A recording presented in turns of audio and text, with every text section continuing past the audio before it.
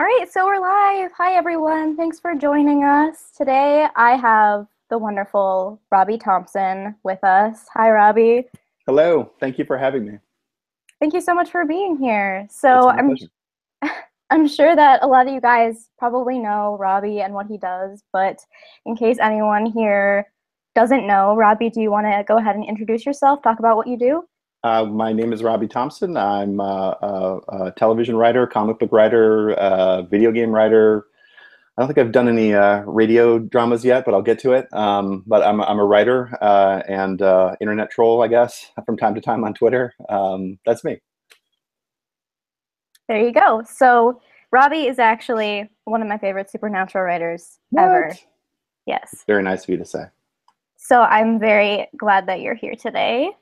It's my pleasure. Thank you for having me. We met at C2E2, where I got to meet both you and your awesome dad. And when I got home from the show, I was just talking about it with my wife about different people I met. And then we actually went on your YouTube channel.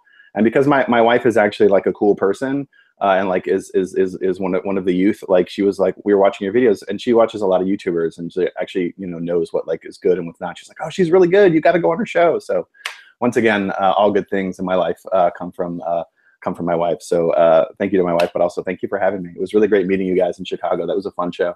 Oh, awesome. I didn't even know that. So thank you to your wife. And it was great to meet you too. Yeah. That's awesome because I'm a fan of her work as well. She's the best. She's the best. Yeah.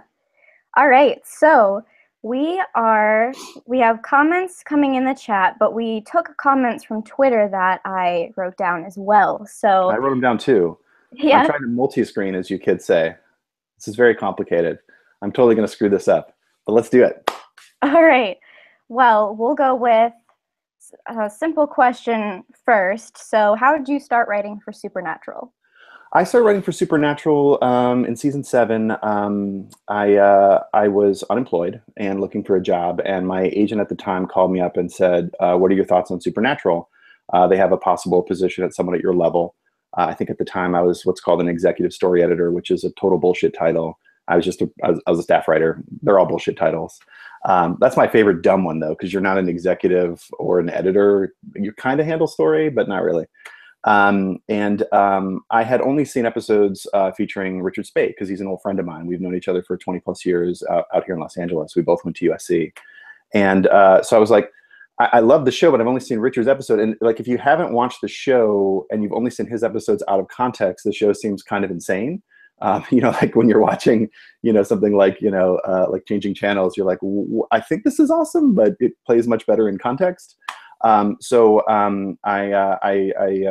agreed to take the meeting, and I decided, because I take my work very seriously. I was like, I'm going to do homework. I'm going to do my research. And so I went to the library and I checked out seasons 1 through, I think 3, seasons 1 through 4. And my plan was to just like watch the pilot and like a couple like greatest hits. And I would go online, and I went online and tried to find like the best of list. And like, that was my first interaction with searching Supernatural online, which you got to make sure, number one, your image safe search is on if you're using Google. But also, it was very, very clear that this was a very, very passionate fan base. So I found a couple lists and I started writing down titles, but then I put in the first disc and I watched the pilot. And then like the sun rose and the sun set, and like, basically 12 days later, I had watched about, I think, 3 seasons. So I went and I met with Sarah. And by that point, I was nervous because I really liked the show and I really wanted the job. Fortunately, Sarah was awesome. She's a fantastic human being. And I met with her, and then I left that meeting thinking like, well, shit, now I really want this job. Like, what do I got to do? And I knew that I had to have a second interview with her and with Bob Singer. And so I kind of waited another week, and I thought, well, I blew the meeting. I screwed it up. I didn't get it. But I went back and I think it was like season 4 and 5. And I just kept watching because at this point I was a fan. I was hooked. Fortunately, though, I got a call from my agent, and I sat down with Sarah and Bob, and the rest is history. They took great pity on me and hired me. They took a huge chance on me. At the time, I didn't have a ton of experience, particularly with writing individual drafts. I think I'd only written 1 solo script at that point. And like I said, I was only an ESC, which is like a second, third year writer, depending on how your career has gone. So they took a huge chance on me, and I'm forever in their debt. But yeah, that's kind of my short story getting to that show. I'd been on a couple shows beforehand, all of which had gotten canceled.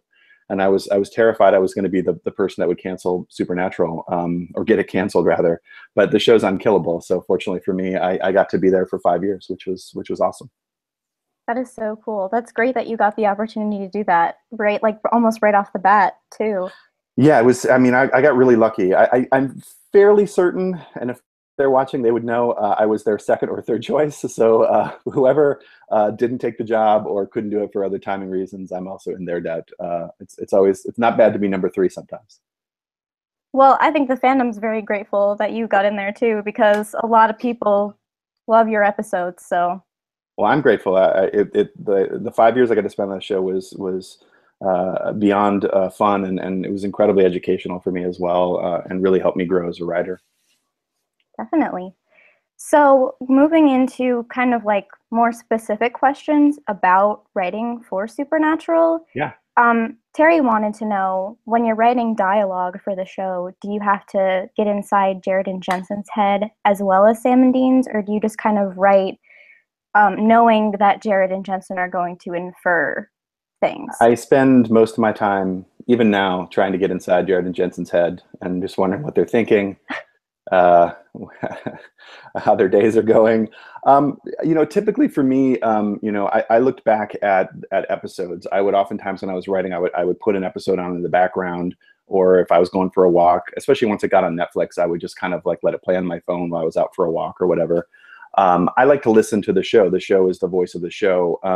I guess a way of answering that question, though, is that in some ways I'm listening to Jared and Jensen, like they have created those characters over the course of whatever it is now, 700 years. And they've really built them performance-wise, from season 1 through season infinity. So I think it's a combination. You're ultimately trying to get into each scene, like trying to figure out who is the focus of that scene and who has the most stakes in that scene. But then from scene to scene, you're kind of switching. Like, people ask, like, do you put yourself into your scripts? And the answer is yes. Every single character that I'm writing, I have to put myself into that person's point of view. So it was really fun to be like, Sam for a day, or like Dean for a day, Crowley for a day, Castiel for a day. Like, it was a blast to get into that. But it's kind of a dance because, you're seeing their performance and you're reacting to it. So, we're kind of like co-authors in that way. I can't say I've ever successfully gotten in their heads at all, but I was really listening to what they were doing performance-wise and trying to modulate and make sure that I was respecting the voice of the show. Yeah.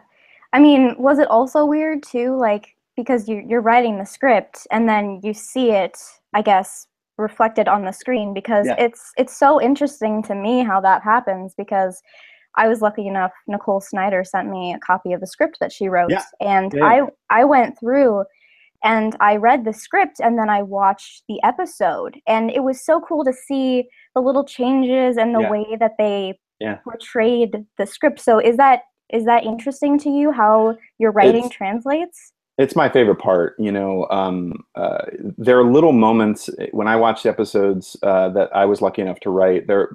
9 times out of 10, my favorite moments are moments that the boys added on the day, or the director cut a line or suggested a moment, and the actors just kind of found it on the day. There's also the fact that we also have incredibly talented editors who will make certain choices, and it may have been a look that was going off camera at one point, but they took that moment and assembled it over here, and suddenly that look has more meaning than was maybe in the script. So it's a great collaboration. I would sit when the episode aired, once I had like what we call like the network copy, like when it's all done, I would watch that copy with my script the same way, and I would try to like write down like, what did I get right? What did I get wrong? What was I overwriting? Most of the time it's dropping lines. Especially when you have 2 actors like the guys that have been playing these parts for so long, they have this ability to have this shorthand that you just don't need the dialogue. Again, like if I look through and like if you did like whatever it's like document changes like on Microsoft Word, like I would say the majority of the time it's dropping the line. Playing it off a look, playing it and just making it a moment that's nonverbal. Again, it's a huge luxury to work on a show like that, where you have a cast that's so committed and can give you those moments. Whenever we would have new directors come in, that was often the advice, was like, let it roll for a little bit, let the boys give you a little bit of a button, they'll give you a moment or a look, and you never know what it's going to be. Like, there was an episode where all I wrote was, that they were ironing clothes, but they added a whole bit with, ironing it with beer, which was not scripted at all. And, it's kind of this great surprise when you're watching the dailies and you start laughing, and it makes the scene come alive again in a way. Cause, by that point as a writer, you've seen that scene 50 times in your head. So to see it, brought to life in that way was always a blast. But it was all throughout the process, through the actors, through the directors, and then the editors as well. They all contributed and made the show, each episode, really special. But those are always my favorite moments. Yeah, the non-scripted stuff is really interesting. Yeah. Mm-hmm. So as a writer, how often were you involved in both the editing process and the actual on-set process? Did you go visit the set frequently? Like, what did you do there? So typically, a TV writer, you're what's called a writer-producer, and you're involved in every facet of the production. Supernatural, I always used to joke, was kind of like what it was probably like to work, like on Miami Vice or Moonlighting in the '80s, like where you're kind of a freelancer. Even though I was on staff, the way that the show is run, and the way it's always been run since season 1, was you ship your scripts up to Canada, and we do all of our prep, sort of over the phone or whichever. And then everything kind of comes back to you. And because it's such a phenomenal crew, and because the show is so well run, we were typically, prepping a script, 2 to 3 weeks in advance of even the prepping of the episode, which when I tell my other writer friends that, they just start to cry, because, usually they were given like 2 days to write an entire episode, where I usually got, anywhere, I think the shortest was 4 days to 2 weeks.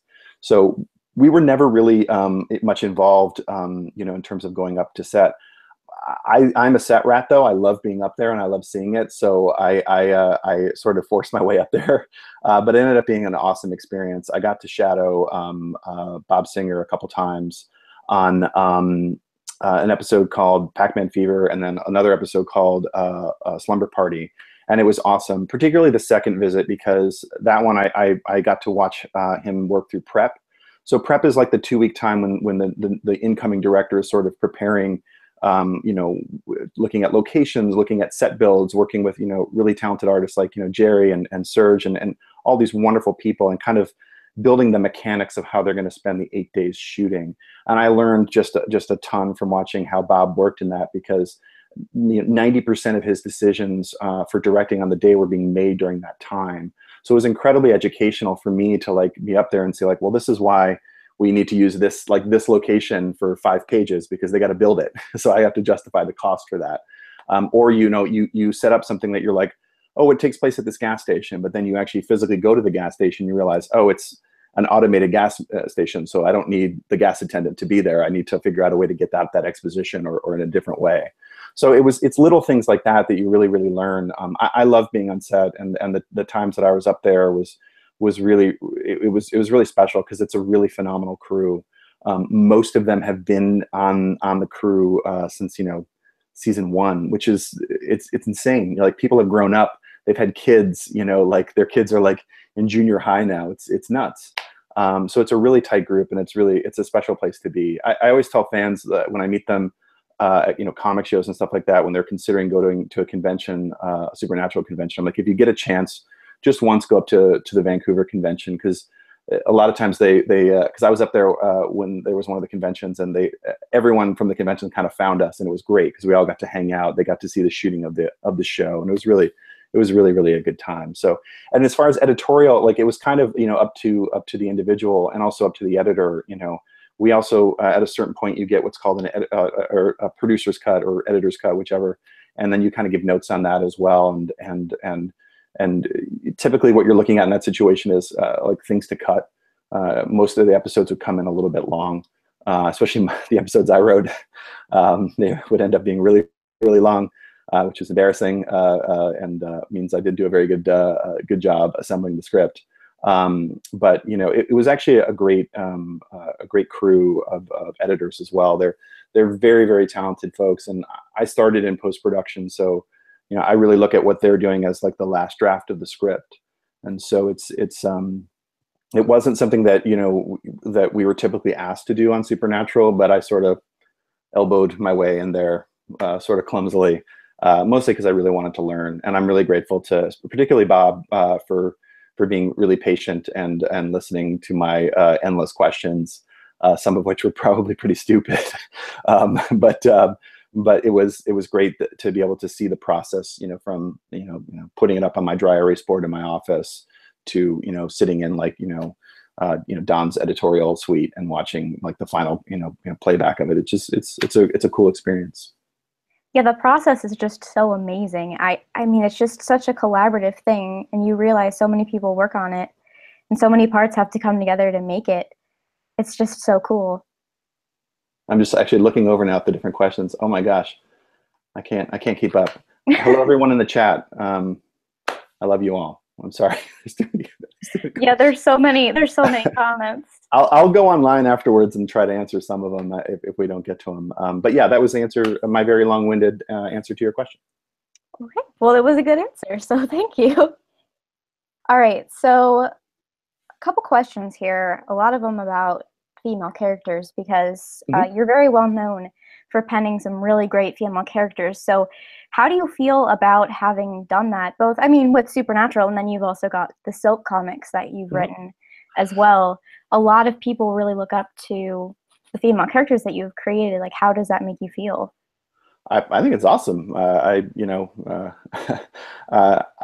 think I've always been drawn to female characters, largely because of my mom. I'm not a big fan of the expression strong female character, because you never hear strong male character. Like, no one's ever like, oh, Indiana Jones, what a strong male character. It feels very kind of bullshitty to me. But to use the expression, I was raised by a strong female character.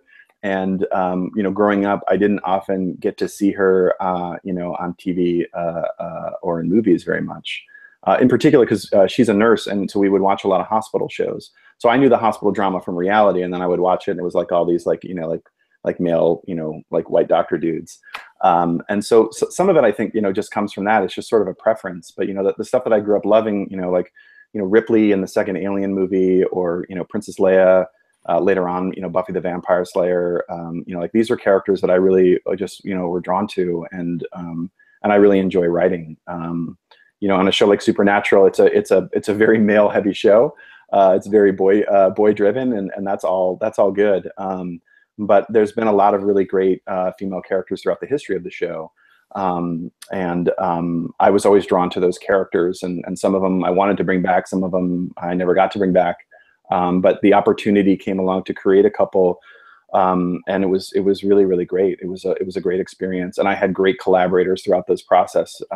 That process, whether it was Sarah Gamble or Bob Singer or Felicia Day or Shoshana, like to have a great partner for that dance was a ton of fun. But no, I love it. It's great. I hope to do more. Oh yeah, we'd love to see more. So, okay.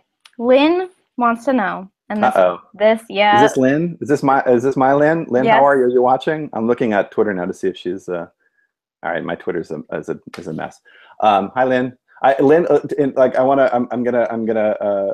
So we talked beforehand, you and I, and you sent me a list of questions, and I think Lynn sent me what I felt was a softball, and so I threw it back to her, and she sent us, I think, what was it, like 2 or 3, like very, very delightful questions. So I'm ready to be hit with them.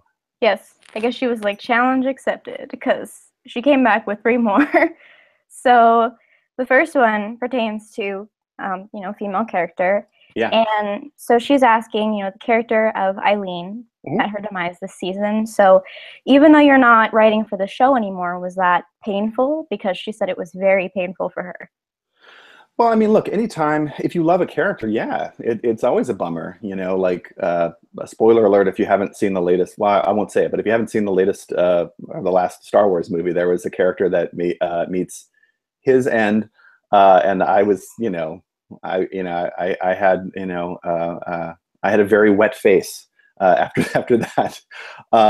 So it's always a bummer. But I wasn't there, for that decision, and I don't know the context of where those stories are going. So I think for me as a fan, it's always, if you're not feeling the death of a character, that to me is when I'm concerned. Like if someone dies, like I haven't, I'm not caught up on Walking Dead. I think I've only watched like the first handful of the first season, but like, I see enough online about like, oh God, so and so died. Like after a certain point, like they must feel like like a war of attrition. But if people aren't reacting in some way, like that's where for me as a writer I would be concerned. But no, it's a bummer when any character gets killed. I say this though as someone who killed off some characters on Supernatural and also pitched a ton of killing a ton more characters that I never successfully got to kill off. So yeah. I mean, what can you do? Well, I mean, I was curious about the fact that, since you created Eileen, even though Yeah, you're not working on the show anymore, yeah. do the writers who are currently working on the show, do they ever talk to you about her character or? Oh no, and to be honest, they shouldn't. I think a couple times I reached out to Kripke for very specific things. I think one time in the 200th episode, and then very specifically, I reached out to him for the last episode I wrote, Don't Call Me Shirley, because there was a moment where I pitched in the room making fun of Revolution, and it felt funny at the time. And then when I was typing it, I was like, oh God, this feels really, potentially it could go pretty sideways. And so I just reached out to him. I sent him an email, and he's a very busy guy, and he very graciously wrote me back and actually pitched a line that was funnier.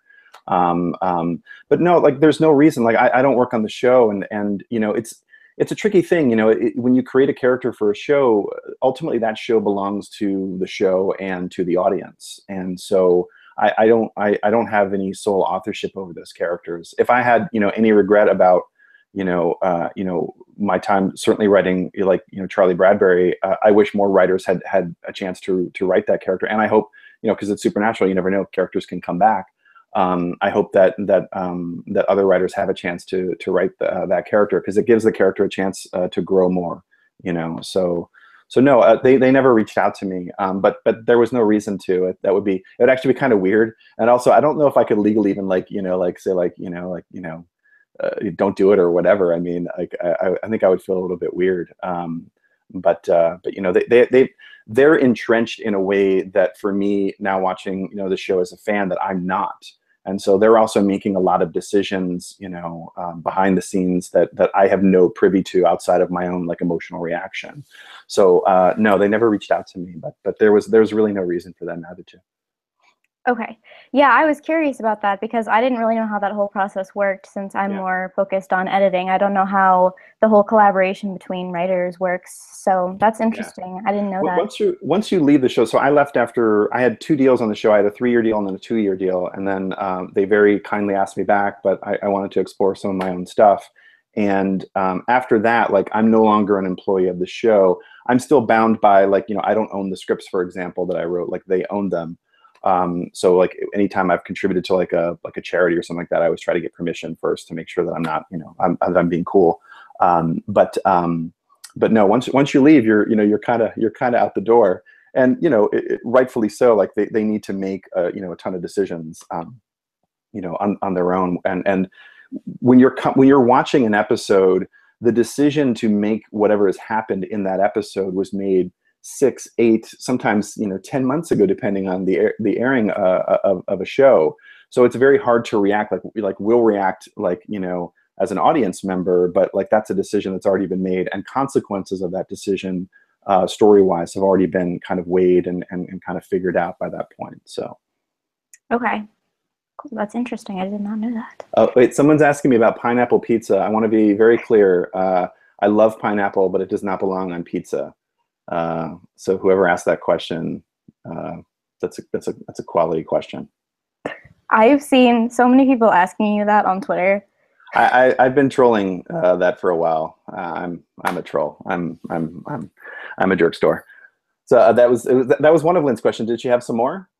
She did. Okay, bring it on. I'll go back to hers. Okay, so you had the choice. Well, you made the choice to include in the 200th episode some controversial content. Well, controversial to anyone like outside the fandom, I guess. And she said that she liked the explicit mentions of, you know, Destiel and Wincest and all the shipping that you put in there. Yeah. Oh, for the 200th episode. Yes. Okay. And she said it seemed like a very Kirky-esque thing to do. So what was your Is thought Kirky-esque a word? process? I guess. Let's put it in the dictionary. What was my thought process on that? This is my Verner's, by the way. If we have any watchers in Michigan, this is Michigan pop. So this one's for you guys. Oh my gosh.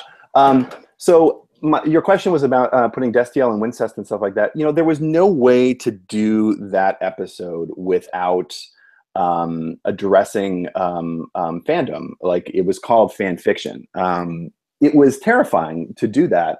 And I don't know if I was successful in it at all. You know, when they mentioned wanting to do a musical episode, I was marginally, you know, again, terrified. I did not know I was going to write it. All I knew was the first 3 episodes were going to deal with, you know, Demon Dean, and then we were going to have like a pause, and then the 5th episode, I think it was the 5th episode, I can't remember, they all blend, was going to be this 200th episode. And so I knew it had the potential to be sort of like, you know, like standalone in its own way.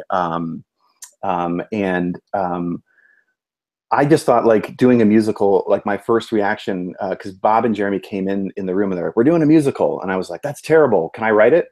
Because it just seemed like an idea where, like, you could either succeed or fail. And I am really drawn to those ideas if I'm not scared while writing, particularly like a show like Supernatural that has always pushed itself and always trying to be kind of meta and different and weird. Like, I want to make sure that, like, once a season I was in a position where I was like, oh God, am I going to fail? And so early on in that process, I was like, well, you know, they've mentioned, you know, through the Supernatural books and then like the Supernatural conventions, a lot of this stuff before, but I really wanted to, you know, just address it sort of head on.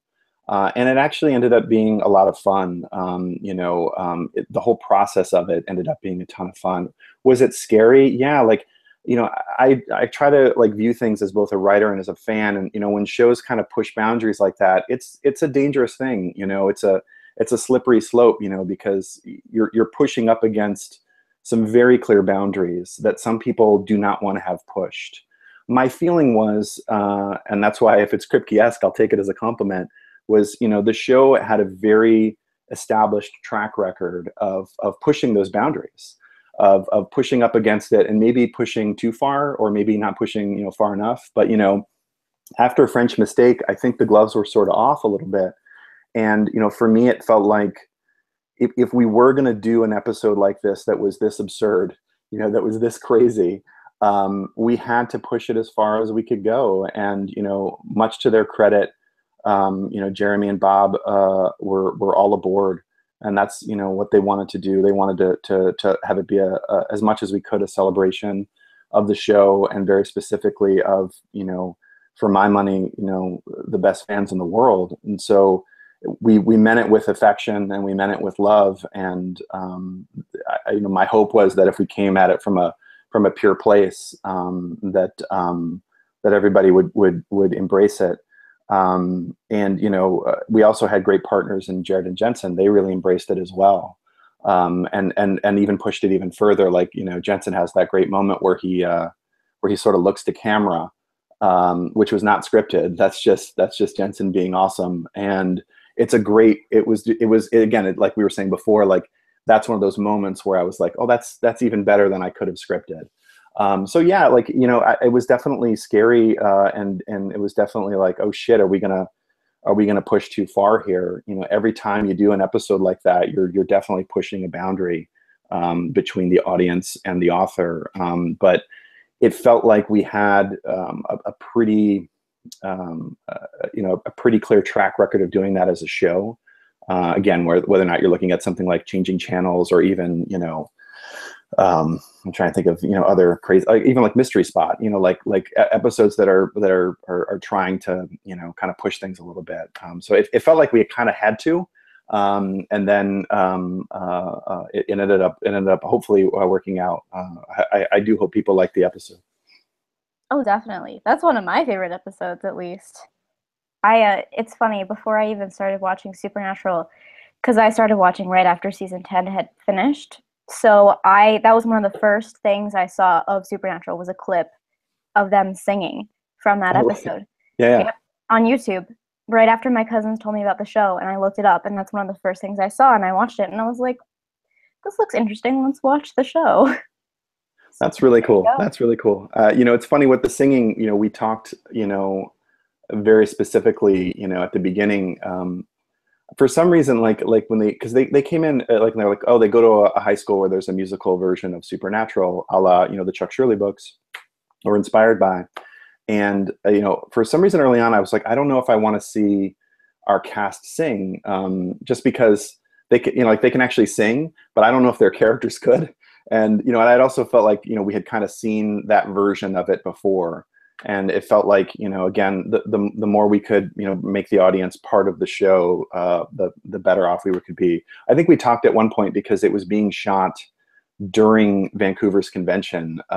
We talked about filling the audience with actual people from the convention, but then we were worried that we'd never get a take, because people would be like, the boys would come out, and we've all seen how audiences rightfully react to those very handsome gentlemen. So it ended up not happening. Well, that would have been really cool, though. I've always wondered, how if they pick fans to put in the background or something like that.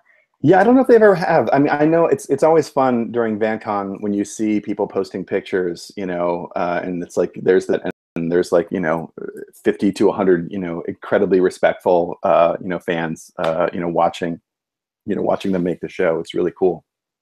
Definitely. All right, so I'm trying to scroll, like, while you ask, I'm gonna scroll through. Oh my gosh, there's so many. literally. So many. All right, another question. I'm being called a pineapple troll. That's accurate. Maybe you should change your Twitter username to Pineapple Troll. Probably. You're probably right.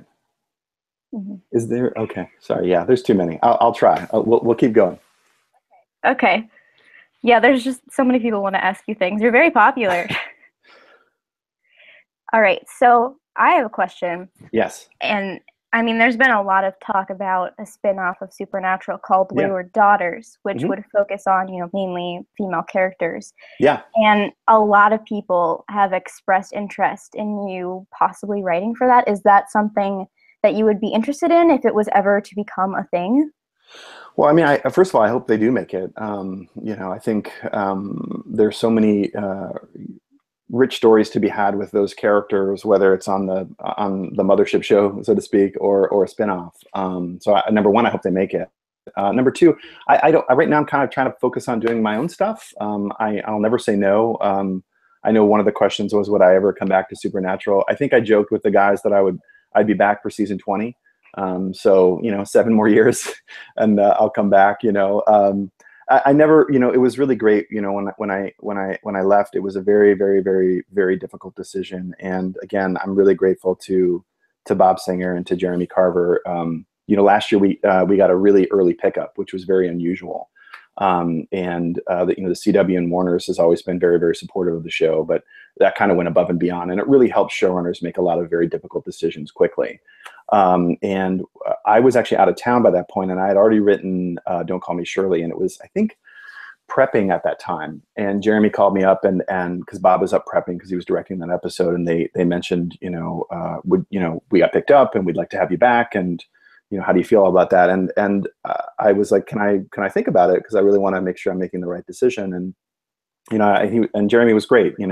Again, these are decisions that they need to make quickly to move quickly, and he couldn't have been more kind and gracious. And I took like a week to really think about it, and talked to my wife, and I talked to my crack team of entertainment professionals and my friends, and it just felt like it was a good opportunity to really kind of pursue some of the stuff that I've been pursuing, while working on Supernatural, comic books, my own pilots, movies, and stuff like that. And it was reaching a point where I didn't think I could do all of the above. And so I kind of selfishly, chose to pursue my own stuff. But they, when I called both Jeremy and then I called Bob up in Vancouver, they couldn't have been greater about it, and they were like, the door's always open, and again, like that kind of stuff doesn't normally happen. Usually, like, you know, you leave a job, there's a little bit of awkwardness or bad blood, but you know, they couldn't have been nicer to me. And again, I'm very grateful for it. But I don't have any plans to work on it, but I'm desperate to see that show. I really hope it happens. And I think it's pretty special that it's something that, you know, I used to work on a show called Jericho, which was canceled and then brought back because fans demanded it come back. And that was a really special experience. So to see people react to characters that they really like and want to see more stories from them, particularly those actors and those characters, it's just, I think it's a really unique thing. And it speaks volumes of this fandom. Yeah, I mean, there's so much push for that show, and I would love to see it happen. I think it would be great. I would too. Definitely. Okay, I'm scrolling through. I worked on Jericho. That's true. I would write a video game. I have written video games. I'm sorry. I'm just scrolling through. Go ahead. There's too many. I know. Heat of the moment. Yes. Yes. Quality song. Quality song. All right. Sorry. Go on. It's too hard to read and think at the same time. Honestly, yeah, it is. So, all right. I work in comics, and I always hear my artist friends say like, "Oh yeah, I was watching this thing while I was working," you know, because they're drawing while they're, you know, watching, like, you know, Star Trek: The Next Generation or whatever. And I'm so jealous, you know, because I'm like, I can't. I listen to the same ambient song on repeat for like 12 hours, like a lunatic.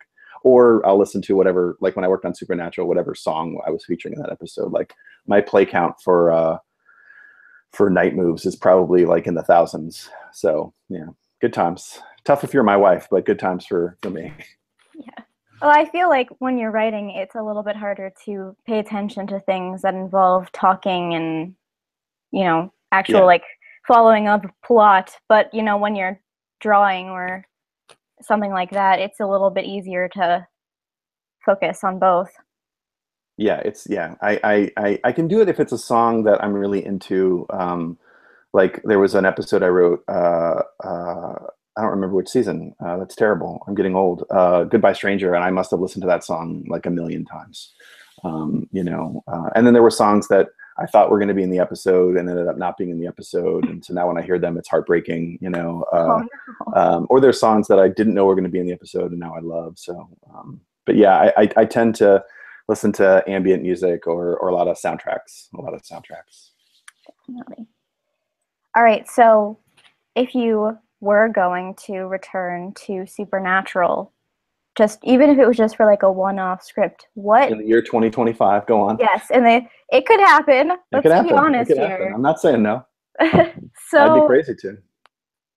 Well, if you ever were to come back, yes, what story besides space did you not get to write but would like to? You know, here, hold on. Let me see if I can reach it. I have. So I like to write longhand first, and I have like a metric ton of these notebooks that are filled with movie ideas and TV show ideas, but also like, and I'm staring at them right now. They're on the other side of the room, but I have a bunch of these that are filled with either failed Supernatural pitches or you know, episode ideas, or sometimes just titles, you know, or a song. I still will sometimes, I'll hear a song and I'm like, shit, how did I never use that song? Or like, you know, or it's a newer song, you know, I'm like, oh God, that would be a great song for the last 5 minutes of an episode of Supernatural. I don't know if I could narrow it down. You know, I will say that when I left, I knew at that point, because it was already written, that Mary was coming back. And I would have loved to have written specifically about that character, but also that character in relation to Sam. You know, because Dean has memories of her where Sam doesn't, and to the sort of the tragedy of her seeing what's become of her boys, the pride of that, but also the tragedy of it, but also, you know, for Sam to have never had that person really, you know, like, I think they're haunted by both of their parents, obviously, but that one, but Mary in particular, that's definitely a character I would have loved to have written for. There's a ton of characters that it's less about stories and more about characters that I would love to write for, particularly in how they relate to the boys, you know. You know, but that's a character that so quickly gets you to a good emotional story for the boys. you know, when you're pitching an episode, it doesn't matter how high concept it was or or in my case, sometimes weird it was.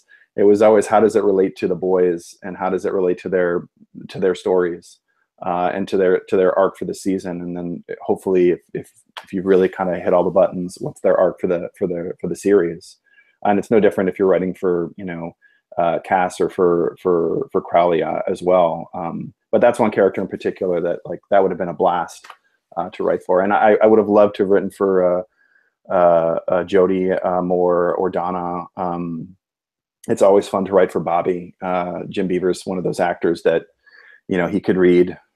I mean, people don't have phone books anymore, but if they did, he could read it, and it would be really, really exciting. He was the best actor to give exposition to, because he was always able to make it sound like someone saying it for the first time, and saying it in a way that was very conversational.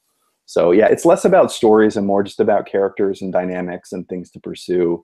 I mean, there was an episode that, and I know that Lynn had asked, that was her softball question about sort of a domestic day in the life of the boys. That was one definitely that was sort of got away from me.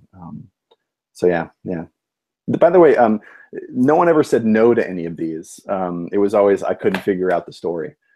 You know, the great thing about working on that show is, you know, typically I would say, like, how about X? And they'd be like, okay, but what's the story? And I'd be like, shit, that's a good question, and I don't have an answer to it. And that happened many times. I wanted to do, I think I called it the Tron episode. I just wanted to put the boys in a video game because I love the movie Tron. And everyone's like, well, that's cool. Like, that's a nice hook, but what's the point? What's the story? And I think it wasn't until Pac-Man Fever that we had a reason to tell that story for all the characters, but in a way that kind of reflected on the season. Definitely. Well, that's really cool that they're so open to ideas, though, and that they don't just say no to things. Yeah. I don't think I ever got told, you know, how dare, or, you know, don't do that. So I'm now looking at the chat. I'm trying to keep up, guys. I'm sorry. You guys are too fast, and you're way too smart, and I'm so old. I'm so old. But no, it was never. I don't recall, anyways, ever being told absolutely not. You may not do that. How dare you? You're fired. It was always like, okay, but what's the story? And there were plenty of stories that eventually I sort of pushed through because I finally found one. I mean, the two examples I'm thinking of are like Pac-Man Fever and Baby. But I both times it was always like, hey, that's an interesting concept, but why do I care? And that's my job, is to let people understand, like, hey, this is why you should care. So you were talking a lot about how, you know, sometimes you'd be like, oh, I have this idea, but, you know, how does it fit into the story? Right.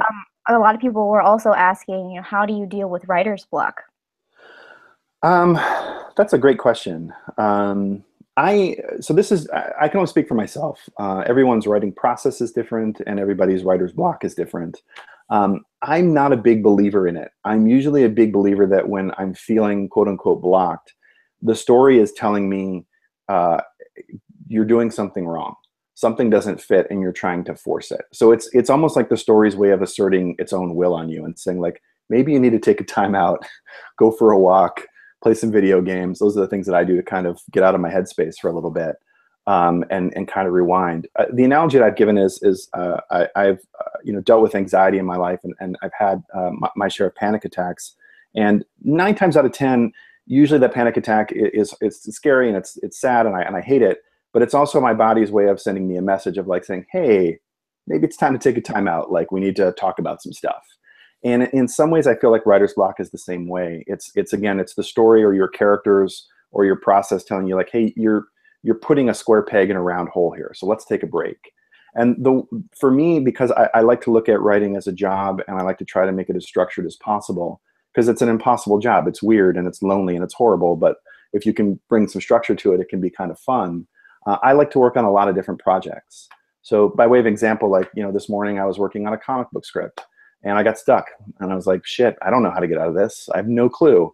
So I, closed my that window, and I opened up another one, and there's a comic book pitch that I'm working on, and so I started working on that, and that one was was flowing very well, and I felt very good about it, and I felt like, okay, this is giving me some answers, and then I went back to the other one. I was still stuck, And so I went for a walk, and it's 1,000 degrees in here in Los Angeles right now. It's hotter than the sun.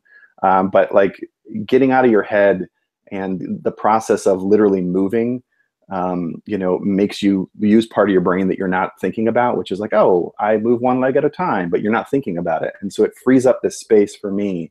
And usually I will come back from a walk with a solution to one of the problems. It's not always the problem that I thought I was, fixing, but usually it's a solution. So, if you're feeling blocked, it's usually your story or your process is telling you something's not working. And my advice would be to listen to it and either create a second space for you to really kind of play and just have fun, or to find a way to play and have fun to get out of your head and then come back to the problem. Awesome. Well, that's good advice for any aspiring writers out there. If I can do it, you can do it. That's also my other advice. It's good advice. So with, you talking about sort of how you write, like what is the process for writing a comic? Is it a lot different than writing a script for a TV show besides like the obvious format? Sure. It is pretty different. I think the similarities can be like, on on a comic like Silk or Doctor Strange and the Sorcerer Supreme, because it's ongoing, you're making some decisions in the same way that you would in an episodic space. You have a lot less room to tell the story, particularly in modern comics where you're dealing with 20 pages and 5 to 6 panels tops per page. That's kind of where the overlap ends. I think all writing comes from trying to figure out what your characters want, and then doing this is the part that sucks, is making sure that they never get it. That's your job. I always used to say I love Sam and Dean, but my job is to be horrible to them. And obviously you don't want to be horrible forever. You want to have moments of lightness. Otherwise it's just going to be nihilistic or whatever. But with comics, it's a little bit of a different process in so much as you're working with far fewer collaborators. But that's also, again, what I love about it. I loved collaborating with the actors on Supernatural. I loved collaborating with the editors on Supernatural and our directors and like I said, the incredible crew. You're dealing though with, at any stage of the script on the TV side, there's a handful of writers, there's the studio and there's the network, then suddenly there's a director, and then suddenly by the end of it, you're collaborating with 200 to 300 people. It's an enormous undertaking. So authorship on something like that it's just a different process. Whereas with comics, you're working with 5 or 6 people, and it's 5 or 6 people traditionally who are really like driven because they love comics. They love it. It's such a unique art form, and it's such a, in my opinion, beautiful art form. And so it's a different process. I have to say, working on the most recent comic, Doctor Strange, I've worked with this artist, Javier Rodriguez. He's a really brilliant Spanish artist, and we have a really fun shorthand that now I try to do with every artist, where it's much more of a dance. It's much more of a collaboration. I'm less, sort of panel 1, panel 2, panel 3, because you can be very directorial if you want in a comic book script. But because Javier is so brilliant and talented, I want him to be, as engaged as I am. And so, now whether it's working with Javier or, Nate Stockman, who's another really talented artist, it's a lot of fun to do that collaboration. And because it's a smaller group, it's a much more intimate experience. And it's also great in like television that you're making this product that like you can hold in your hands. That's what I loved about Supernatural. Every 1 to 2 months, I got to make a little movie with 2 of my favorite actors and an amazing supporting cast of really, really, really talented people. The chance to get to do that is pretty awesome. And like I just got a package from Marvel today. I pinch hit for one of the Star Wars comic books, Poe Dameron. I wrote the annual that comes out next week, and to hold that comic in my hand and like see my name in the blue font, the blue Star Wars font was pretty great. But on that comic, I worked with 5 or 6 people total. So it's a completely different experience. There's different ways of, or there are certain differences, but writing wise, you know, it's a different layout, it's a different format, and it's just a different dance. Okay. Yeah, I mean, I figured. So, I mean, you write comics and you've also written for Supernatural. Would you ever be interested in writing for one of the Marvel TV shows or movies? Yeah, sure. Yeah, if you can let them write me, or let me get them to let me write. God, I'd write any of them. I mean, if they end up making another Fantastic Four, that's my favorite. Not the movies, the comics. I don't think I'm the right person for it, but I'd love to see, like, you know, a Black Widow movie, or I don't know. I'm a Marvel guy. I love Marvel and DC, but I loved Wonder Woman. But yeah, I'd love to. It would be fun. Definitely. I mean, I love the Netflix content Yeah. that Marvel has been putting out, so it'd be cool maybe to see you writing some of that as well. Yeah, maybe. Who knows? If I was lucky enough, I'd love the opportunity. Really. So we've got a couple questions about Comic Cons. Some people asking if you're going to be at any upcoming Comic Cons, and then I was just wondering, what are your general feelings about Comic Cons? Like, do you go to them as a fan sometimes, or just? Yeah. I don't have any specific plans. If anybody wants to invite me, they can invite me. I'm going to go to Comic Con, but I'm just going for fun. I mean, I'll do a couple signings at the Marvel booth and a couple panels. I'll do whatever they want, and I'm doing another a similar panel to the one I did at New York Comic Con last year. But no, I honestly, I like to go as a fan. Like, you know, at C2E2, the best part about it for me was it was such a great experience to meet, you know, so many you know, different fans from all over the country, because, you know, C2E2 or New York Comic Con, you know, you're dealing with you know, a different region than just being here. And I also went to Emerald City Comic Con, which was a great show. But my favorite part of the day is sneaking in a little bit early, because when you have an exhibitor badge, you get in an hour early, and I would just kind of run around and do all my shopping and, you know, buy my trade paperbacks. And I have an embarrassing amount of toys on the other side of the room, and I collect. They're over there. I'm staring at them because they're staring at me. Galactus and Doctor Doom figures. So no, I like going as a fan. To me, you know, whether or not I even buy anything, you know. Retail therapy is fun. You know, there used to be when I was at USC, there used to be a show at the Shrine Auditorium, and I would go every month. And even when I was broke, you know, I would just go and walk around and just look at old comics that I grew up reading. And for me, it's just kind of a way to kind of reconnect with what I love. You know, I think of myself as a fan first, and that's where I'd like to stay. Awesome. Well, you just mentioned Galactus, and I don't really know too much about that character or about either of these characters, but That's okay. Jules from the Supernatural Wiki asked me to ask you, who would win in a pancake eating contest, Galactus or the Thing? My standard answer, because I get this one a lot, Jules, is the fans. I think all of us would win, because we would get to see that. But obviously, it'd be Galactus. Come on, come on, Jules. You knew the answer to that question. I love that Jules hit me with the hard-hitting question. A lot of people asking about food. You know, I got one question. What's your favorite food? What's my favorite food? Verner's. Does this count as food? Verner's, Michigan Pop.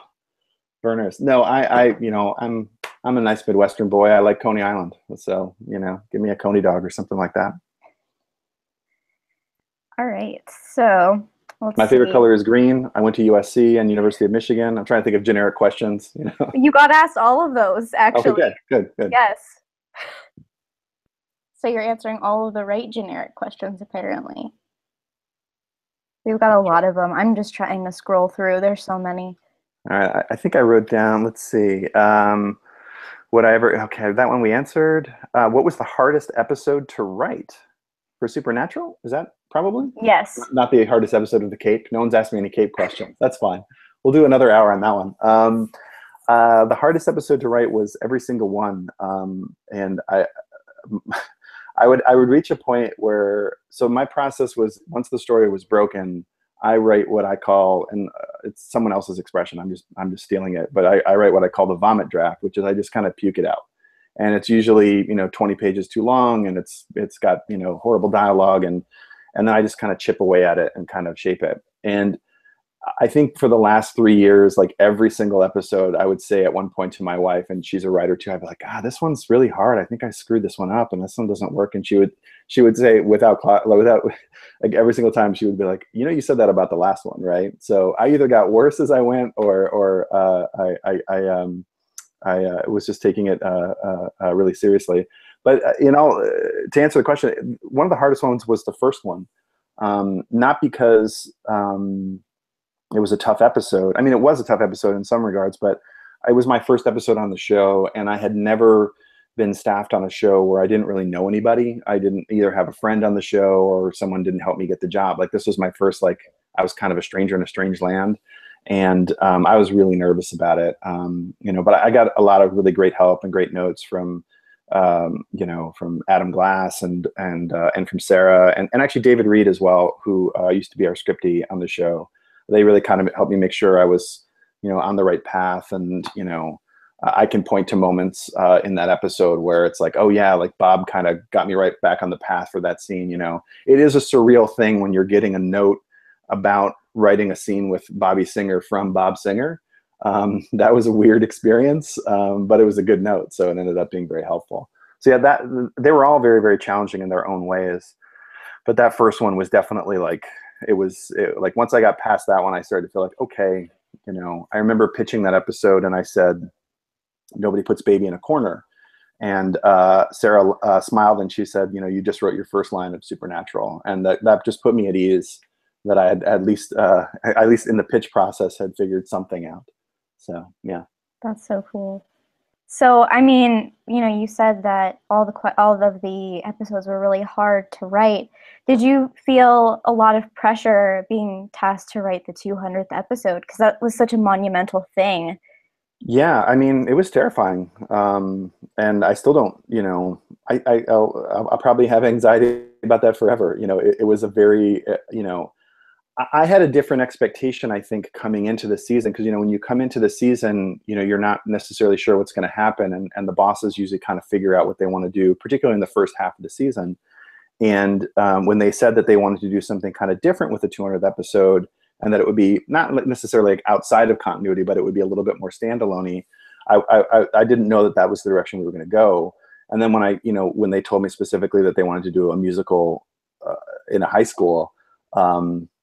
Again, my first reaction was like, that's crazy. That has such a high threshold for failure. I want to fail on that. I want to die on that hill. Because it was just too tempting. And I think the only thing I really sort of adjusted from the original idea is that I wanted it to be at an all-girls school. There had been a previous episode that depicted a supernatural convention that did not look like the supernatural conventions that I've crashed. And so I really wanted to. I thought that would be kind of a fun, reversal on that. But no, it was definitely daunting. Believe me, when people found out what it was about and that there was a musical element, I definitely got some sternly worded tweets about it. But when it aired, it was a really special episode to watch. Like, I would try to watch.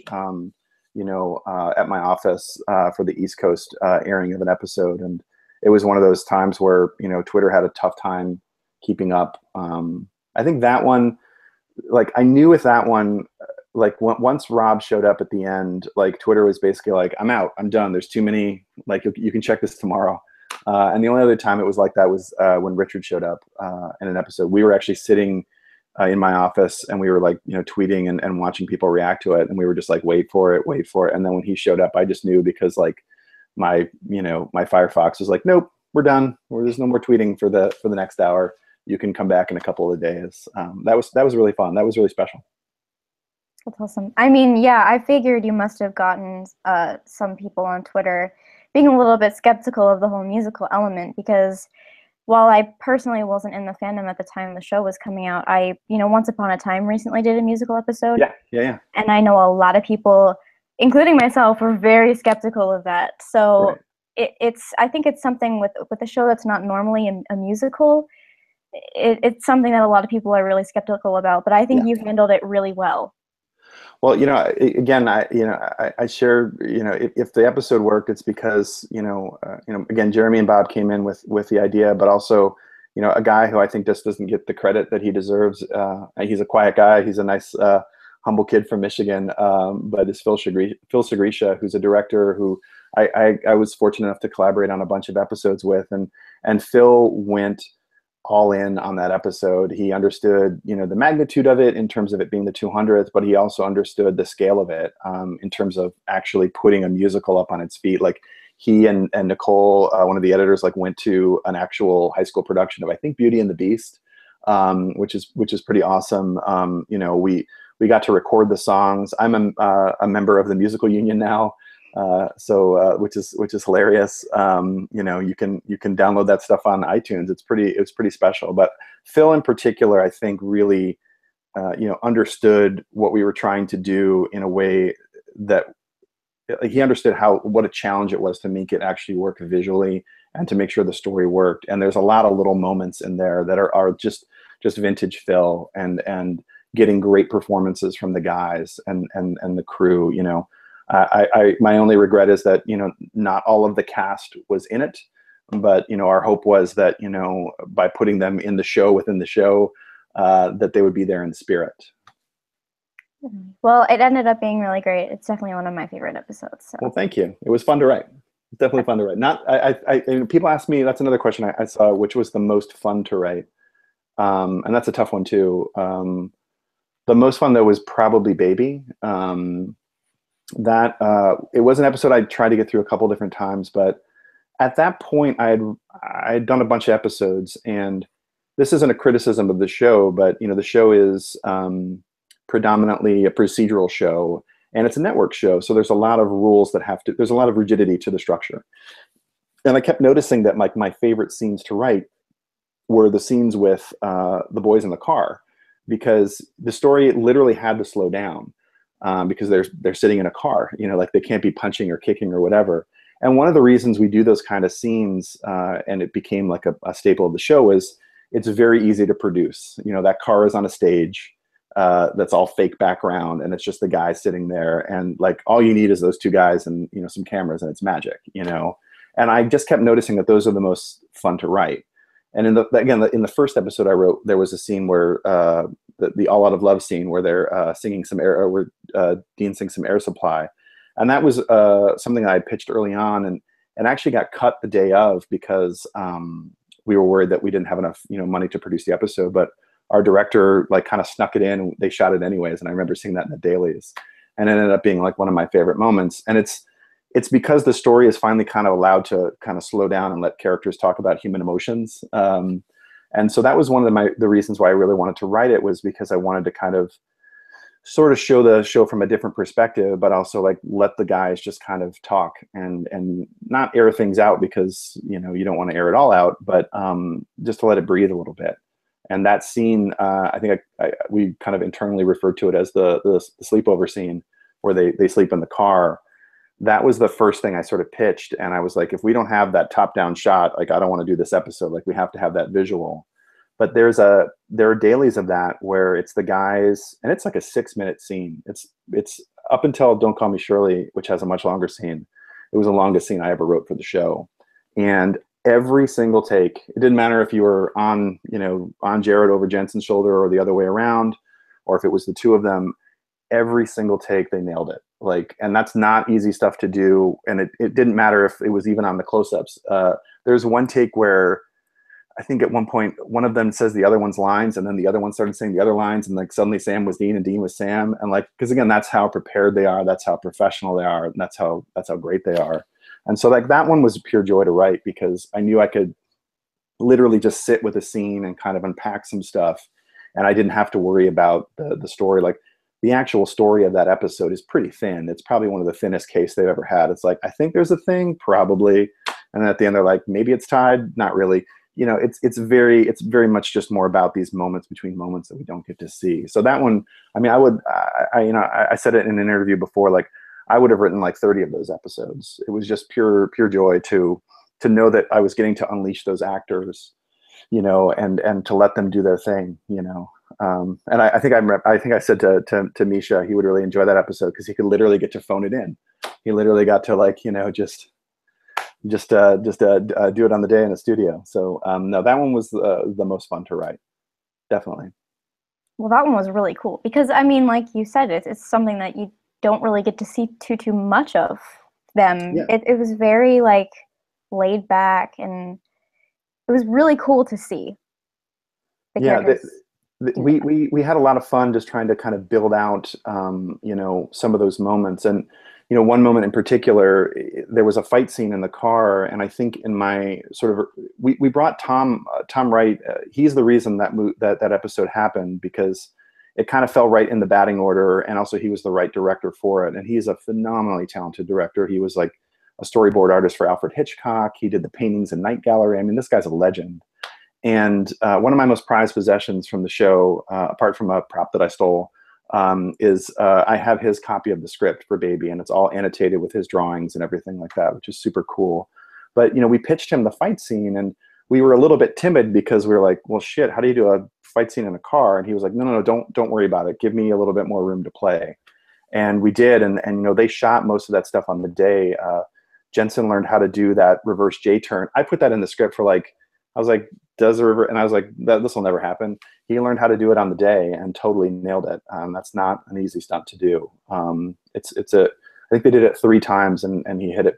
I think he hit it all 3 times. So, but again, that's another example of like the collaboration of like, we had this idea for wouldn't it be cool to see a fight scene in the car, but it was kind of small. And then because Tom is so brilliant, like he was able to kind of expand it out and really tell a story within that scene. It was brilliantly shot, the whole episode. Yeah. I like the part where the windshield wipers wipe the Yeah. the off the car. That was one of the first scenes that I pitched, actually, as sort of like a proof of concept of what the tone of the episode would be. That like it would be both serious and silly, which I think is something that Supernatural does really, really well.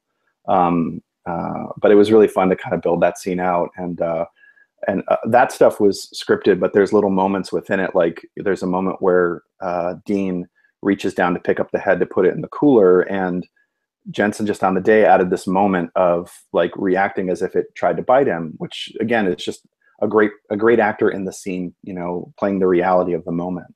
There's another moment later on when Matt and Jared are playing that scene, and they found a real like truth to it that was not on the page. Like they played it extremely real, and that was really cool to see that in the dailies. Definitely. All right, so we've got time for about, I guess we have 2 more questions that I really wanted to get to, if you're okay with that. Yeah, bring it on. Let's do it. All right, so I really want to know the answer to Lynn's last question. Sure. So she asked, one of the highlights of the last few seasons for her was the return of the Samulet. The Samulet. Yeah, she said it healed a palpable rift in canon. Wow. So can you talk about your own? Yeah, I know, big words. I'm gonna look that one up later. So she said, can you talk about your own headcanon about where it was all this time and the decision about what to include in the actual dialogue to make that answer more or less explicit? So a couple things to unpack there. I did not know what headcanon was until about a year or 2 ago. I can't remember who explained it to me, but they very patiently explained that to me. So as I said earlier, I became a fan of the show before I got the job. And I remember when the so-called Samulet got thrown away. As a fan, I watched that and I was like, oh, well, but of course, Sam grabbed it, and then we'll see it like at a critical moment later on. And I kept waiting for it to show up, and it just never did. And I think I first started pitching bringing it back probably at the end of season 7, even though there was no reason plot mechanics wise. And I was never again told no. It was always like, well, why? It's been a long time. What's the story? What's the story? But I do admit I did sort of foam the runway a little bit. I wrote another episode in season 11 called Into the Mystic. And at the very end of that episode, there's a bit where Sam goes back to his room and he puts the literature from the retirement community into his little like box of mementos. And I put in the script. I can't remember exactly how I phrased it. Well, here I'll look it up. Hold on. Yeah, I hold on. Let me. Oh, is that the right? Yeah, that's the right. So I put it in there. Basically said, you know, it's a bunch of keepsakes. It's pictures of mom and dad, etc. And I said, and is that the Samulet we see tucked in there? Question mark. And then I think I wrote like something like, I don't know, man. You tell me. And when I got notes, because this is the writer's draft I'm looking at, which is much longer than the episode ended up being. When I got notes on it, they were like, hey, like, that's cool, but let's make it the. I think we decided to make it the amulet from the 200th episode, which I think you can kind of see like a hint at. Mm-hmm. And I didn't know I was going to be writing the last episode, or the last episode for me that year was going to be episode 20. I actually thought it was going to be Safe House, but I ended up writing one more, which ended up being a real treat for me. And when we started to kind of unpack what that episode was, like, again, it's kind of like the 200th episode. Like, you know, it was one thing to have a fan theory be like, oh, Chuck is God, question mark. But to actually say it, underline it, bold it, italicize it, highlight it, project it in 3D, whatever's left, was a very scary proposition. And I knew that it would be kind of pushing some boundaries in terms of what is logically canon or not.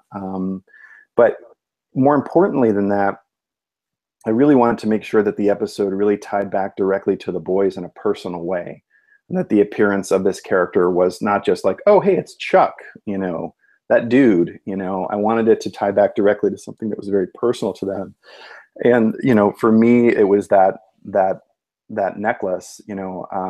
I had referenced it once before in the 200th episode with the, you know, the sort of the faux Samulet, which was my commentary on like the some of the merchandising I've seen for it. It doesn't quite look right, which has always bothered me.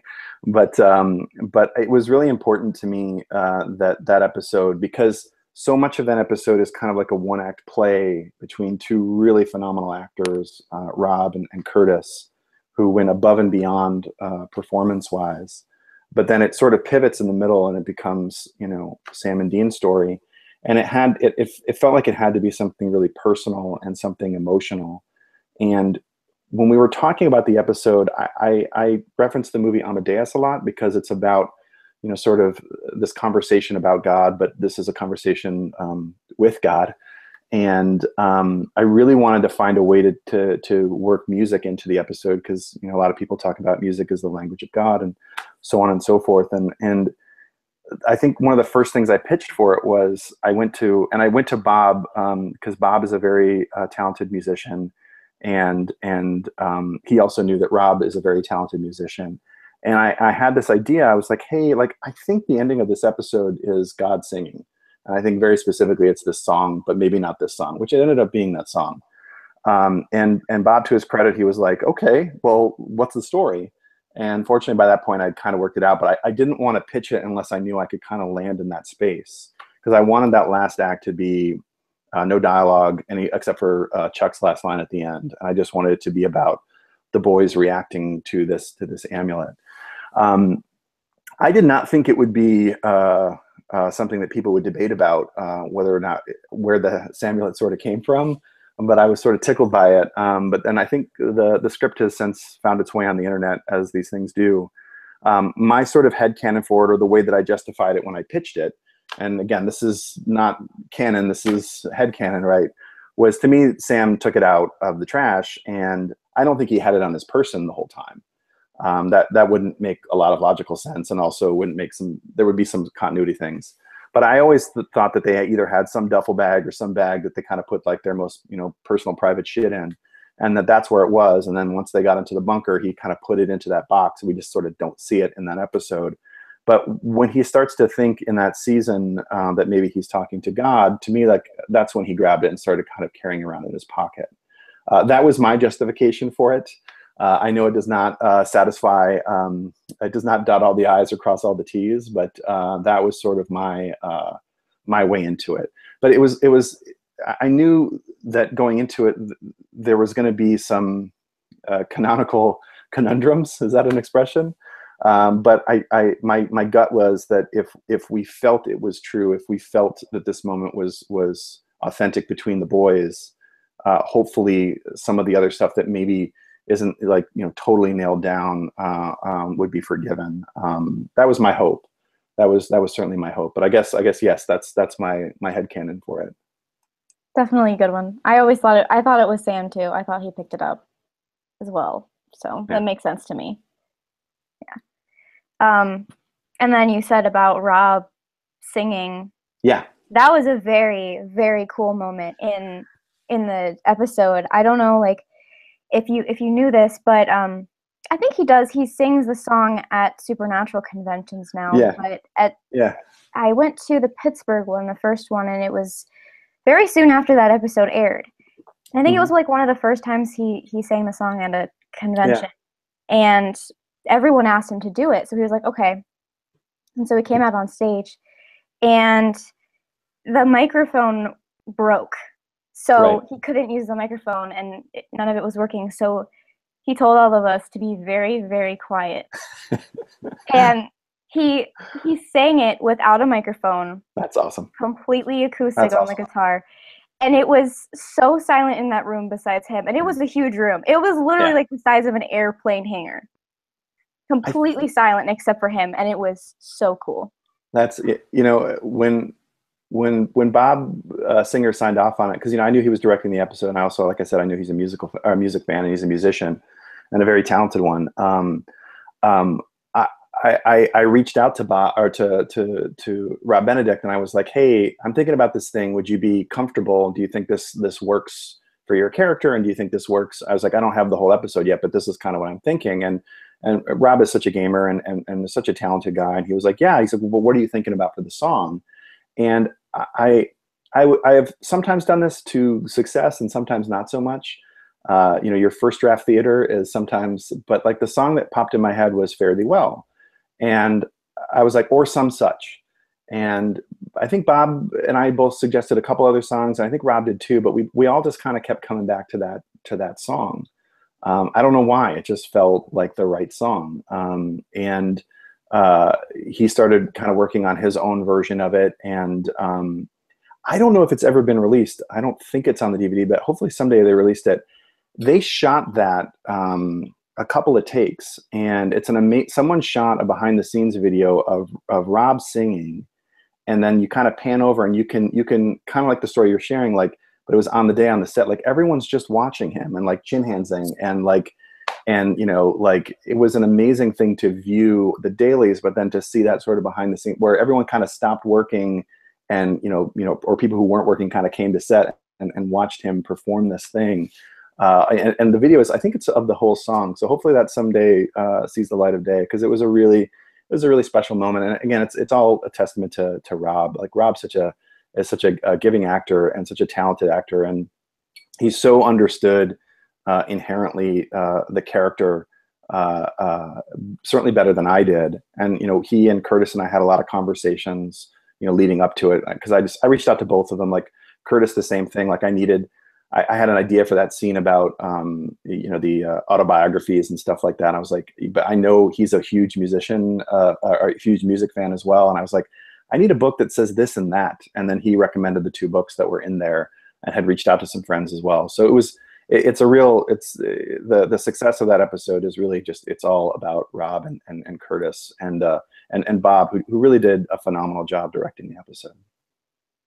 Everyone did a wonderful job with that. That was definitely a highlight of the season. It was a fun one to write. I was like I said, I wasn't expecting to write it, so it was kind of like an added treat, Mm-hmm. All right, so we've gone a little over I'm what looking we thought at we were. these questions. Shin handing, headcanon accepted. Oh my goodness. Besides telekinesis, which power would I like to see on SPN? Flight. I don't know. Someone just wrote sad. Okay, sorry. Are you reading the same ones I'm reading? I'm trying to see. Yeah. People keep calling you Dad. Oh, that's awesome, I guess. I'm not a dad, but sure, why not? I'll take it. I'm looking also online, and did I answer what my favorite color was? It's green. Yes. Are there any other speed round questions you have for me?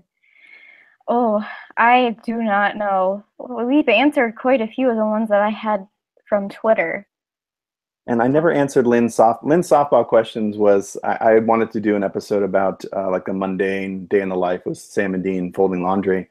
Um, uh, I would love to see them go grocery shopping.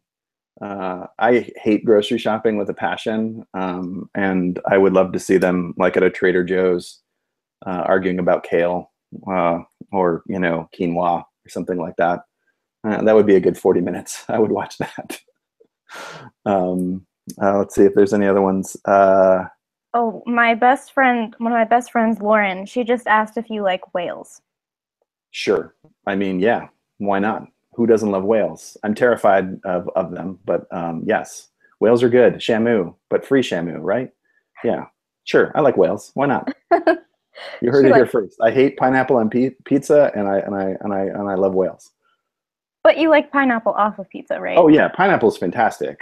Don't get it twisted here. Like let's not start a controversy, but just doesn't belong on pizza. Not even a little bit. Not even a little. Do you like pineapple on pizza? It's No, I okay. don't. You don't or you do? I don't. Okay, see, there you go. See, this is why this is working. Yes, I do not enjoy pineapple on pizza. Now someone wants to know if I like whales on pizza. No. How dare you? That's How dare creepy. you? Oh, someone asked me what my favorite episodes of the show were that I didn't write. Did we answer that one or no? No, you did not. I had go-to ones. Um, and these are just my opinion. I don't know if they're the best ones, but when I was looking for inspiration or just for like the voice of the show, I would very often watch Mystery Spot. That's one of my all-time favorites. I think it does the sweet and the sour that Supernatural does so well. And I honestly would go back and watch the pilot a lot, and Swan Song, probably in that order. Those are my top 10. Just three. There's too many others to pick. But I did very often go back and look at those. Particularly the pilot, as my time went on, I was just so impressed that Kripke really knew the show very early on and had such a strong voice for those characters, and that the actors knew the show from very early on. That's not an easy thing to accomplish. I think it's one of the best pilots. Definitely. Like I made a list of my top 10 favorites and I had to put the pilot in there because I mean, Yeah. with every show, like you can't say the same thing for every show. You can't say that every show has had a really great pilot. But Supernatural is just one of those shows that had an amazing pilot. Yeah, sometimes you watch a show, and especially like a network show, you go back and you watch that first one, you're like, oh, this was kind of shit, wasn't it? But that one, like, I really feel like they captured, they did one of the things that most shows don't do in that, which is that they captured a sense of what the show's ongoing mythology would be, but also delivered an episode of the week. The two fridged characters aside, I think it's a pretty damn good episode. Definitely. Yeah. Okay. I'm trying to see if there's any other little ones. How do we Someone answer? asked if you slept with your socks on or off. Uh, it depends on the day. Really depends on the day. Probably off. That's a very hard-hitting question. I know. They said that someone asked Misha that on Tumblr the other day. So, Oh. Well, you know what? I'm not answering that. I take that answer back because Misha has failed to answer any of my sternly worded questions. I'm going to continue asking him questions until he finally answers. oh yes, I've So seen. He has not answered any of your someday, if he thinks I'm giving up, uh, I can't believe. Oh, I'm not denouncing my internet children. I just the whole dad thing is a little hilarious to me. But sure, I'll be dad prime. Okay, why not? Sure. I don't know what that means. It's fine. You have a Um, bunch of different Twitter handles to choose from now. I know it's dad prime hates pineapples is my new Twitter handle. Pineapples on pizza. Pineapples on pizza. That's true. Thank you. Thank you. Did I answer all of your questions? How did I get started writing as a writer for the show? How often did I visit? You asked me about Aileen, 200th episode. We had talked about Wayward Daughters. Would Oh, I ever? Sorry, go I ahead. didn't ask you how you got started writing for Marvel. Oh, Supernatural, strangely enough. Ellie Pyle, who was a really terrific editor, he used to be an editor at Marvel. I've been wanting to get into comics forever, and Ellie is a fan of Supernatural, and so she's awesome. And we had a mutual friend, and we just kind of became email pen pals. And at one point during the Spider-Verse event, she was like, "Hey, do you want to pitch a story?" And I was like, "Well, great. Do I pay now or do I pay after? Like, how does?" And she's like, "No, no, we'll pay you. Like, you just got to pitch an idea." And really, what she was doing was auditioning me to write Silk. So I owe my time at Marvel to Supernatural. A lot of great things in my life I owe to Supernatural. That's so cool. How one thing just kind of led to another. Yeah, yeah, yeah. It was like 16 years of trying to get into comics and failing, and then Supernatural was my. I was on a panel about like, how did you break into comics? And I was like, my advice is get a job on Supernatural. So do that, and then the other one will follow eventually, I guess. The Supernatural family really is great. Very They are supportive. the best. They are the best. Adam used to say it all the time, like, don't ever, forget that this is a once in a lifetime experience to work on a show like this, to get to interact with people like this, to be able to have the people that are this smart, this passionate, this creative, this funny. It's a once in a lifetime opportunity, and you gotta really embrace it. Definitely. So I embrace Well, all of my internet children according to whatever I was yelled at about here. yes. I'm so confused. It's fine. It's the internet. It's going to be confusing. I'm so old. Like you can translate this for me. You can email me after, and you can tell me what problematic things I said. I'm sure you were fine. Okay. So we really are running really long on this, so I apologize, No, but it's all good. This was fun. I really appreciate you having me. oh, definitely. And thank you so much for being here. I'm Anytime. just so happy to have you on the channel. But I figured a really good way to end the live stream was with like the most asked question that so many people asked, and it's, what advice do you have for people who want to become a writer for a TV show or a comic series? Boy, that's a. Do you have another hour? I mean, look, a couple different things. Make sure you have no other demonstrable skills. I am utterly unemployable. I'm incredibly stupid with math. Like, there's nothing else I can do. But I firmly believe, and this isn't me just bullshitting. Like, I think everybody has a story to tell, and I think if you sit down and do the work and create a structure for yourself, you're gonna tell the story that you want to tell, whether it's a TV script or a comic book or a movie or a novel, if you're already writing, I met a lot of people at conventions that'll say like, "Oh, I'm just writing fan fiction," and it's like, that's bullshit. You're writing fiction. You're writing. There's no qualifier, and it's all great experience. Um, I think the more you can treat it like a job, and the more you can give yourself structure, the better off you're going to be.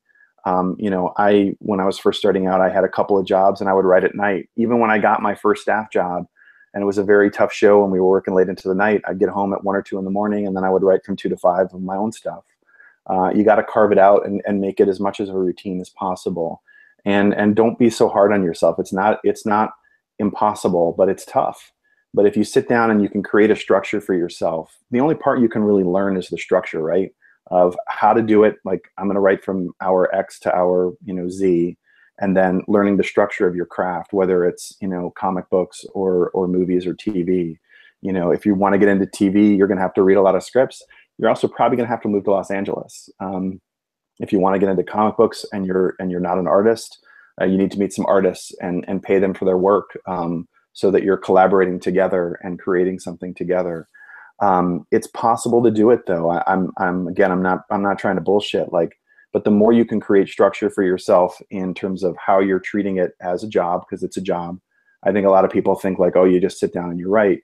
Well, yeah, some days you do, but what are the days when you don't want to do it? What are the days? Like, it's like any other job. I've worked construction. I've waited tables. I was a driver. And there were days when I didn't want to do those jobs, but I needed them as a means to an end. And it's the same thing with writing. You know, like there are days when I sit down, I'm like, oh, I don't think I have it today, but I'll try something else. I'll write something else. Like I said before, I'll try to get myself into that mode because it's a job. If you wait for inspiration, it's not going to come. Having said that, like there are times when you're going to be excited. Keep a notebook with you, write stuff down. You know, I eavesdrop a lot. There's a lot of lines that I just overheard and put into stuff. You know, and if you can, if you have the time, read as much as you can. Read as much as you can about, and not just about your craft. Like, you know, I always recommend books like The Art of Dramatic Writing by Lejos Egri. I like Vogler's study on mythical storytelling. It's kind of bullshit, but it's also, it works. Save the Cat is another book that people will read and maybe think it's silly, but it's a very compelling argument to how to simply tell a story. Learn the structure first and then tear it down and make it your own. Your biggest strength and attribute is going to be knowing how to break and tell a story, particularly on the TV side, which is a much more social business than like working in necessarily like features or comics where you can kind of work on your own. You're going to be working and collaborating with others. So the more you can kind of put that into your sort of repertoire, the better off you're going to be. But just write every day and read every day. It's not impossible. Like, you know, I'm you know, extremely fortunate to get to do what I do. But I'm also just a kid from the suburbs of Detroit. You know, if I can do it, you can do it. And I genuinely mean that. And I also, if you're listening to this, I want you to do it because I love stories and I want to hear your story. So just sit down and do the work. You know, it's a job, but it's also when it's clicking and, you know, that song's been on repeat for 10 hours and you have no idea what time it is or what day it is. It's some of the best work you can do. So yeah, please tell your stories, but just treat it like a job. Excellent advice as always. So you did a great job with this whole thing. Thank you so much again for. Well, thank you for having me. I really, really appreciate it. And if I didn't get to your question, I apologize. I'll try to do, maybe not tonight, but another night. I'll try to. I'll tag you in them as well. Or if you see ones that we forgot, just send them my way, and I'll try to use the internets. This is how I type, by the way. But if I didn't get to your questions, I apologize. I'll try to do so, or we can do this again sometime. Definitely, yeah. I would love to have you back whenever you want to come on. Well, thank you very much for having me. I really appreciate it. Tell your dad I said hello. I will.